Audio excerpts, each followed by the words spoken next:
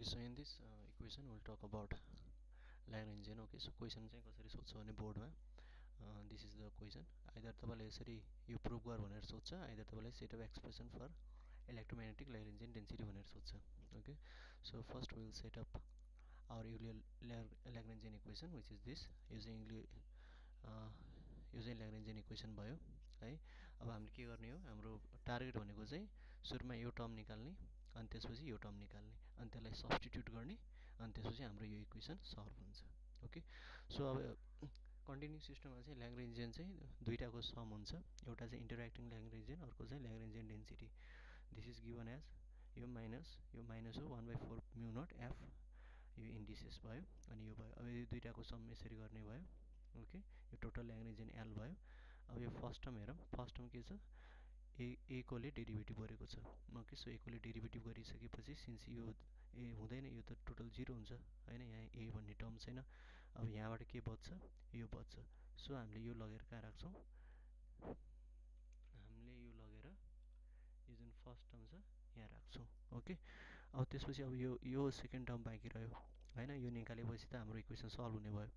त्यसको लागि चाहिँ हामीले के गर्न सक्छौँ भने यो जुन एफ म्यु भी र यो जुन छ यसलाई यसरी लेख्न सक्छौँ. ओके, सो हामीले एफ अल्फा बिटा लेख्न सक्छौँ, which can be further return as यसरी चाहिँ है. भनेपछि यो इन्डिसेस एफ अल्फा पी बिटा साई. अब यो अल्फा पी भएपछि हामीले के गर्छौँ, यहाँ पी यता राख्छौँ.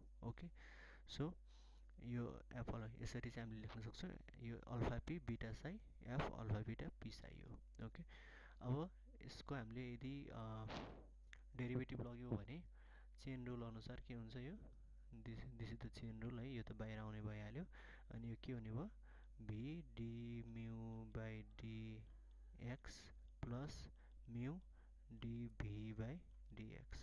ओके, यो फर्मुला त्यही लगाएको है. यो लगाइसकेपछि अब हामीले एफ अल्फा बिटालाई कसरी लेख्न सक्छौँ, we can write it as D alpha ए बिटा माइनस डी बिटा एन्ड देन ए अल्फा है. अब यसको डेरिभेटिभ लग्यो भने चाहिँ के हुन्छ भनेपछि यो मुनिको माथि जान्छ अनि यो तलको इन्डिसेस तल रहन्छ. भनेपछि यो डेल्टा फङ्सनमा चाहिँ डेल्टामा के हुने भयो, मुनिको माथि जाने भयो. भनेको मुनि म्यु छ हैन, अनि भी छ, भी माथि गयो हैन.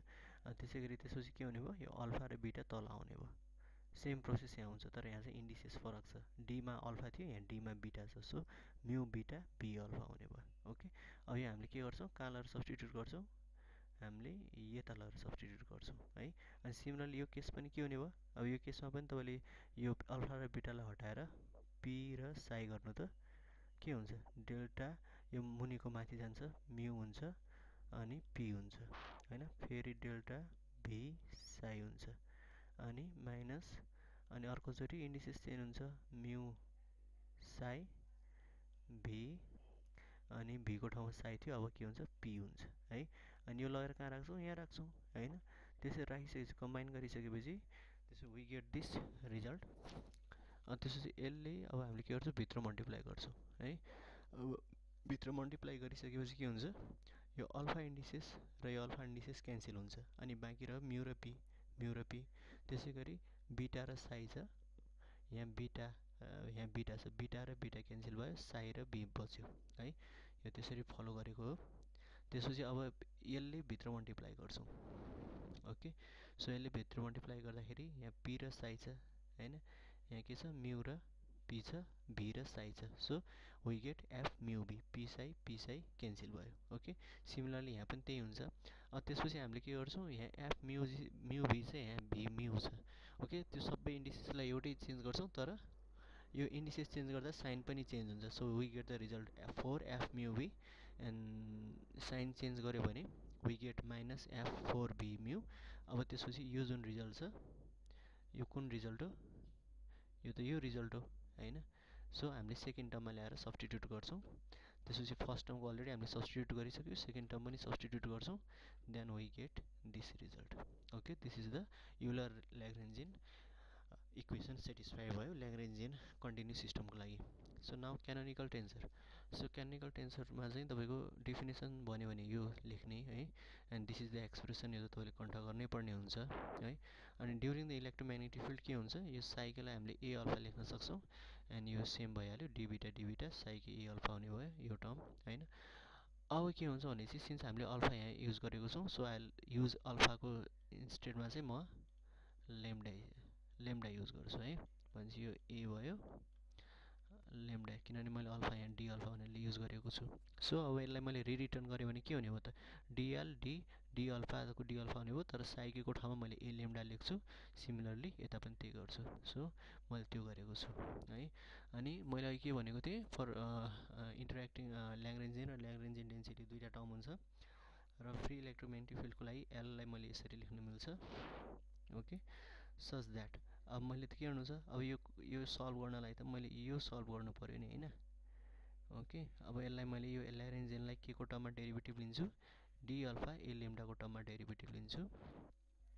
सो एलको ठाउँमा I will substitute this value, फेरि यहाँ चेन रुल लगायो है।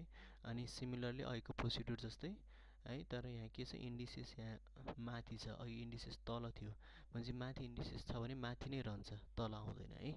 सो त्यो अहिले हामीले युज गर्छौँ। सो मैले के गरेँ डिम्यू एबी माइनस डिबी एम्यू विच जुन यो भ्यालु थियो त्यो सब्स्टिट्युट गरेँ। त्यसपछि मैले सानो के गरेँ भने यो डिम्यूलाई चाहिँ मैले के गरेँ डिम्यू इन्डिसेसलाई डी साई लेखेँ है। अनि त्यसपछि यसलाई क्यान्सल गर्नलाई जी पनि लेखेँ सो द्याट साई क्यान्सल हुन्छ अनि यो डिम्यू नै हामीले ए रिजल्ट पाउँछौँ। ओके सिमिलरली मैले यहाँ पनि त्यही गरेको छु।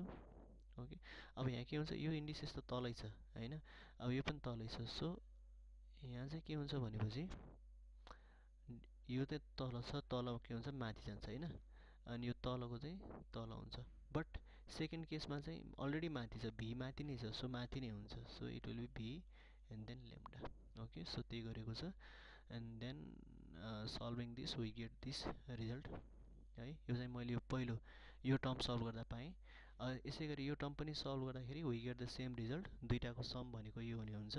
Okay then after I substitute in this equation and I get this result है। Okay so this is the canonical टेन्सर। Okay but यसको प्रब्लम के छ भनेपछि यसको चारवटा प्रब्लम छ। जस्तै तपाईँको क्यानोनिकल टेन्सर त तपाईँले निकाल्नु भयो। ओके सो क्यानोनिकल टेन्सर त तपाईँले निकाल्नु भयो, यो भयो। अब अल्फा र बिटाको जस्तै अल्फामा 0 बिटामा 0 अल्फामा 1 बिटामा 1 त्यसै राखेर वी क्यान टेस्ट यो भ्यालुहरू जस्तै मैले यहाँ टेस्ट गरेको छु। अब इन टर्म्स अफ इलेक्ट्रिक र म्याग्नेटिक फिल्डमा चाहिँ मैले कसरी निकाल्ने छ। So in terms of electric and magnetic field यो एफ म्यू मी युज हुन्छ, यसलाई चाहिँ मैले यसले रिप्लेस गर्न सक्छु है, which can be further resize to this value. Okay so now अब मैले अल्फा र बिटा दुइटै 0 0 राखेँ। ओके अब 0 0 राखेपछि यहाँ अल्फा र बिटा जहाँ जहाँ छ त्यहाँ चाहिँ मैले त्यही करस्पोन्डिङ भ्यालु राखेँ है। अब के हुन्छ यदि जीको भ्यालु चाहिँ आई र जे छ, यदि आई र जे भ्यालु बराबर छ भने इट विल बी 1 -1 है। जस्तै जी 1 1 भयो भने इट विल बी -1। यदि यो डिफ्रेन्ट छ 1 जस्तै 2 छ भनेपछि it will be 0। Okay so अब यो केसमा म्यू र 0 छ, अब यो कि त 0 हुने भयो हैन, यदि म्यूको भ्यालु 0 भन्दा फरक भयो भने सो आई रेकमेन्ड अथवा मैले के एज्युम गर्छु भने यो म्यूको भ्यालु पनि 0 छ, so that this whole term is not equal to 0। Okay यदि मैले 0 भन्दा अन्य कुनै माने भने चाहिँ द्याट इज डिफ्रेन्ट इन्डिसेस, यो त टोटल भ्यालु 0 हुन्छ हैन। So now if I expand this value then I get this बाहिर सी स्क्वायर एन्ड भित्र यो पाउँछु, यसलाई कम्बाइन मैले लेखेँ भने then I will get this value and I know this relation. Okay अब मलाई यो डिए बाई डिटी यो जुन माइनस डिए बाई डिटी छ यसको ठाउँमा चाहिँ मैले यो रिप्लेस गर्छु and then I know this value. Okay अब यो मैले रिप्लेस गरेँ, सो मैले माइनस डिए बाई डिटीको ठाउँमा यो रिप्लेस गरेँ। त्यसपछि मैले यो सल्भ गर्दाखेरि आई गेट दिस भ्यालु। अब तपाईँले यसलाई एक्सपान्ड गर्नुभयो भने यो एउटा चाहिँ तपाईँको डेल्टा ई के हुन्छ, यो ई एउटा त तपाईँको के भयो, एउटा त तपाईँको ई delta Sai plus psi delta E हुन्छ, जुन डेल्टा ई छ त्यो त 0 भइहाल्छ, we get this result. Okay अब 0 0 हुँदाखेरि त्यो केस भयो। अब मानिलिउँ तपाईँको डिफ्रेन्ट इन्डिसेस त 0 छ एउटा आई छ, अब यो त टोटली 0 हुने भयो हैन। अब यो पनि 0 हुनसक्छ यदि म्यूको भ्यालु मैले अन्यथा अरू केही माने भने, सो म्यूको भ्यालु मैले 0 नै मान्छु है। अब यो केसमा चाहिँ यसलाई एक्सपान्ड गऱ्यो भने बाहिर सी आउँछ, अघि एक्स थियो अहिले चाहिँ के आउँछ डिटी आउँछ है। अहिले चाहिँ तपाईँको के थियो ओके सो यो डिटी होइन है, यो डिटी होइन, दिस मस्ट बी डिएक्स, यो पनि डिएक्स हो यो पनि डिएक्स हो है। यो डिटी होइन, मिस्टेक भएर रहेछ। So I get this result है।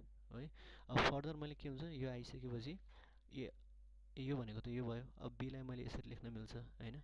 देन मैले यो गरेँ भने जुन यो E del A del x छ यो कहाँ छ, यो मैले पाएँ होइन, E del A by del x. Okay, so यो मैले पाएँ। अब यसलाई मैले उता लैजाँदाखेरि okay, so I get this value. अब मैले यसको ठाउँमा चाहिँ त्यो सब्स्टिट्युट गरेँ भने I get this result. Okay, so यसको ड्रब्याक्सहरू के छ भन्दाखेरि यसरी मैले निकालेँ भने सो T0 र T0 are differ from usual expression of energy and momentum density due to the presence of added divergence term. So एउटा यो भयो। If it does not have symmetry, so मैले यदि T0 T अब भनौँ न T होइन कता मऱ्यो T0 अनि 1 यो होइन is not equal to T10 यो दुईटा भ्यालु बराबर हुँदैन। Okay, so it is not traceless and as required for zero mass photon and it involves the potential explicitly, so it is not a Gauss invariant. यो चारवटा चाहिँ यसको ड्रब्याकहरू हो which to overcome the drawbacks हामीले अर्को टेन्सर define गर्छौँ, that is called the symmetric टेन्सर। यो canonical टेन्सरबाटै हामीले सब्स्टिट्युट डिराइभ गर्ने हुन्छौँ। क्यानोनिकल टेन्सरको एक्सप्रेसन के थियो, सो क्यानोनिकल टेन्सरको एक्सप्रेसन यो थियो होइन। So this is the canonical टेन्सर expression. अब मैले के गर्छु यो डी बिटा र ए लेम्डालाई रिप्लेस गर्छु। कसरी रिप्लेस गर्न मिल्छ, यसरी जस्तै एफ बी लेम्डा मान्यो भने दिस इज द एक्सप्रेसन होइन। अब मैले डी बी लेम्डालाई कसरी लेख्न सक्छु, त्यसको ठाउँमा यो लेख्न सक्छु होइन, त्यो लेखेँ। तर यो एफ बी लेम्डालाई चाहिँ मैले के गर्छु, यसलाई साइन चेन्ज गर्छु। साइन चेन्ज गरेपछि यो नेगेटिभ यो भ्यालु पनि नेगेटिभ हुन्छ। जस्तै एफ अब बी लेम्डा छ, अब एफ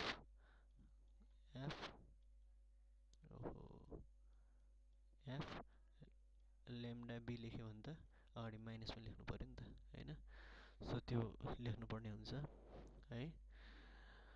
त्यो लेखिसकेपछि then I get this result. यो तपाईँले आफैले क्यालकुलेट गर्न सक्नुहुन्छ, that is not very hard है, यो सिम्पल अल्जेब्रा हो। त्यसपछि चाहिँ मैले के पाउँछु भनेपछि यो त्यसपछि मैले के गर्छु, यो टर्म जुन छ नि यो टर्म यसलाई म लास्टमा लेख्छु। ओके, सो यसरी मैले लास्टमा लेखेँ है, र यसलाई मैले केले रिप्रेजेन्ट गर्छु, यसले रिप्रेजेन्ट गर्छु। ओके, अब यसलाई मैले मात्रै क्यालकुलेट गरेँ भने this is how I get the result. यो के हुन्छ, यसलाई क्यान्सल गरेर यो के छ म्यू म्यू टर्म छ यो जान्छ र यो लेम्डा अल्फा हुन्छ यो हुन्छ। त्यसपछि चेन रुल लाउँछु है, अनि त्यसपछि डी अल्फाले मल्टिप्लाई गर्दाखेरि I get the zero result. Okay, so यो मैले टर्म के पाएँ, यो जिरो पाएँ। अब बाँकी टर्म मसँग के बच्यो, मसँग यो टर्म मात्र बच्यो होइन। So this is the stress टेन्सर। So this is called the stress टेन्सर। Okay, so इक्जाममा चाहिँ हामीलाई के भनेर सोध्छ, टाइम कम्पोनेन्ट निकाल भन्छ। टाइम कम्पोनेन्ट भनेको चाहिँ अघि जस्तै तपाईँले वाट वी डु, यहाँ हामीले यो आई र जेको ठाउँमा 0 0 राख्यौँ अथवा 0 1 राखेर टेस्ट गऱ्यौँ। त्यसै गरी सिमेट्रिक टेन्सरमा पनि हामीले त्यसरी टेस्ट गर्न मिल्छ। यो सिमेट्रिक टेन्सर चाहिँ हामीले डिनोट गर्ने भनेको थीटाले हो है। अब यहाँ अल्फा बिटा छ, अल्फा बिटाको ठाउँमा 0 0 राख्यौँ भने this is called the time component है। अथवा तपाईँले अब र यहाँ के हुन्छ, यदि इन्डिसेस एउटै छ भने यो टोटल 0 हुन्छ। कुनै पनि इन्डिसेस जस्तै F00 छ, F00 छ, सो दिस इज 0। ओके, अनि त्यसपछि अब टाइम स्पेस कम्पोनेन्ट भनेको चाहिँ एउटा चाहिँ 0 राख्ने एउटा चाहिँ आई राख्ने है। अब यहाँ के छ, इन्डिसेस यो एउटै छ, यो 0 हुने भयो है, अरू 0 हुँदैन। यसलाई एक्सपान्ड गऱ्यो भने you will get this result. Okay, अनि स्पेसिफिक कम्पोनेन्ट भनेर सोध्यो भने दुईटैको भ्यालु चाहिँ एउटा चाहिँ 1 राख्ने, बीको भ्यालु चाहिँ जे राख्ने। एन्ड विल टेस्ट जेको भ्यालु 1 हुँदा के हुन्छ भनेको दुईटै इन्डिसेस एउटै हुँदा के हुन्छ, र बीको भ्यालु 1 भन्दा फरक अल्फा भन्दा फरक भयो भने के हुन्छ, दुईटा केस हामीले यसमा ट्राई गर्न सक्छौँ। ओके, सो यसमा हेर्नु इन्डिसेस एउटै छ, यसलाई एक्सपान्ड गर्दाखेरि सो यो टोटली 0 हुन्छ। यो पनि सिन्स यसको इन्डिसेस पनि माथिको एउटै छ, यो पनि 0 हुन्छ है। सो दिस इज अब लेट आई इक्वल टु जे, एउटा केस मैले टेस्ट गरेँ। त्यसपछि I is not equal to जे, अर्को केस मैले यहाँ माथि नै टेस्ट गरेको छु।